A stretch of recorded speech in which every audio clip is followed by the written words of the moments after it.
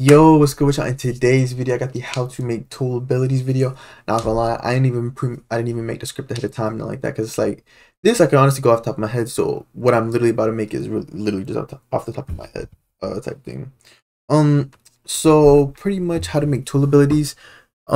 If I'm being completely honest, I don't know why people feel the need to ask me for this video. I'm just being completely honest. When you guys watch most of my ability videos and y'all see me, like, I usually go, press E, activate the ability. If you don't know how to turn that, you press E into where you click while holding a tool, so it's tool activated. If you don't know how to change the functions, like between those functions, then I'm like, you probably shouldn't be making abilities. You should honestly be learning the basics. I don't know how many times I have to tell people that, because too many people have asked me for this video. That's the only reason why I'm making this video. I didn't think I had to, but a lot of people have asked for it. So I was like, you know what? Let me just go ahead and make the video. But let's go ahead and get straight into it.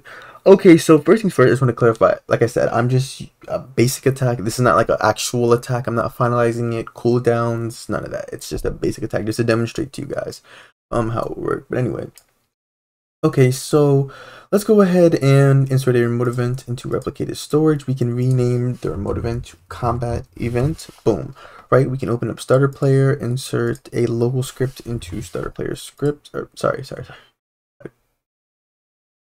Oh wow. Oh, that's cool. I'm gonna have to look into that. I'm not gonna lie. I'm gonna have to actually look into that. Anyway, so what's it called? Sorry, I actually did this wrong. We need a tool first. I'm sorry, we need a tool. So we want to insert a tool into starter pack. So let's get a tool into starter pack, then insert the local script into it, right? I mean, you could also put the local script inside starter player scripts. You just have to reference it differently, so it could still work. But yeah. So we're gonna have our tool. I guess you could just leave it as tool. You want to disable requires handle since we don't obviously have a handle.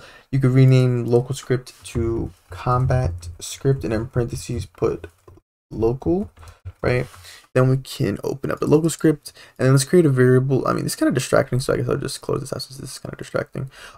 So we'll delete print hello world to create a variable for the tool. So let's say local tool is equal to script.parent because the script is directly parented to the tool. And then I'm going to say tool, and you want to use the activated. Actually, hold on. Let me explain something real quick. Okay, so when you use tool.activate, that's what I'm going to do. Tool.activate, as it says, as you can see, fired when the player clicks while the tool is equipped. So while the player is holding the tool, which means the player has to, one, equip the tool, then left click on the mouse button, right? Now, if you want the ability to auto activate, like upon them, like, equipping the tool, then what you need to do is do equipped as soon as they, equip the tool. So if you have one tool, as soon as you press one, boom, it'll activate like that. So pretty much equipped is one step, while activated is two steps. So I'm going to say tool.activated, connect function, close parentheses, enter.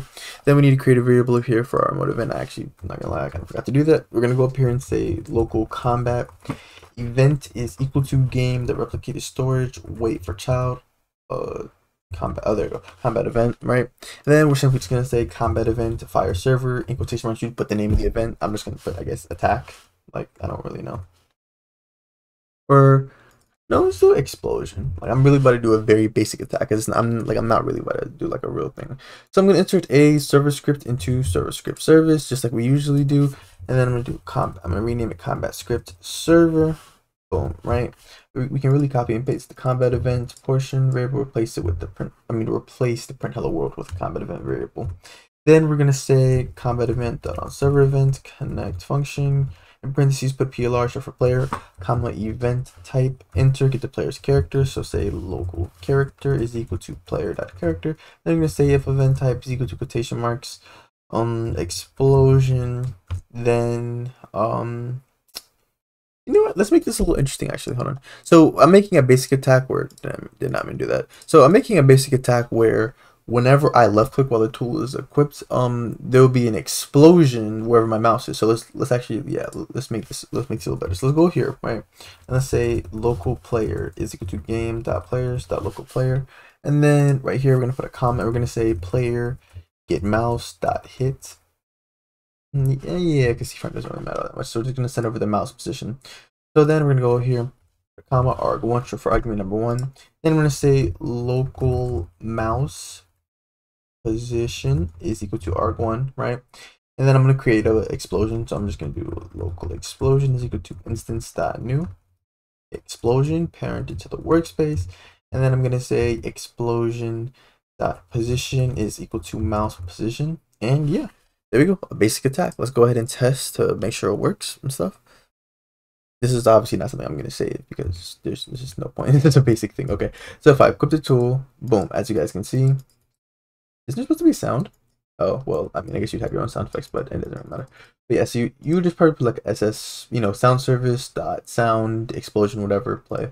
But yeah, so boom, that's how you make, that's simply how you turn abilities into attacks. I know, I mean, it's how you turn keybind abilities into tool it and stuff. So you would delete the, I know usually I do local UIS, you go to game, you guys don't have to do this. You go to user input service, then I'll do UIS, then input again, connect function, in parentheses, input, comma, process, then enter if input dot user input types equal to anim dot user input type dot keyboard and not process, then if input key code is equal to anim dot key code dot e, boom, and then I would say comment event fire server explosion player get mouse dot hit dot position. That's the difference between how I would set this up if this was a regular ability where I would, let me just double check, okay, I'm good, where if I was making a regular ability where I use the E keybind, this is how I would set it up. That's the difference and stuff, just to explain, just to show you guys side by side the comparison. But yeah, if you guys enjoyed this video, I hope it was helpful. This was a kind of, honestly, yes, no, this was a beginner video and stuff. Hope this helped people, for anyone who needed it and stuff. If you guys enjoyed the video, definitely leave a like and subscribe. Definitely go check out my other combat videos and stuff. Thank you for all the love and support you guys been showing. I think I'm about to hit 6.3 thousand subs. We're already on the way to 7,000 subscribers. Really appreciate all the love and support you guys been showing me. And yeah, I'll see you guys next video. Thank you for watching.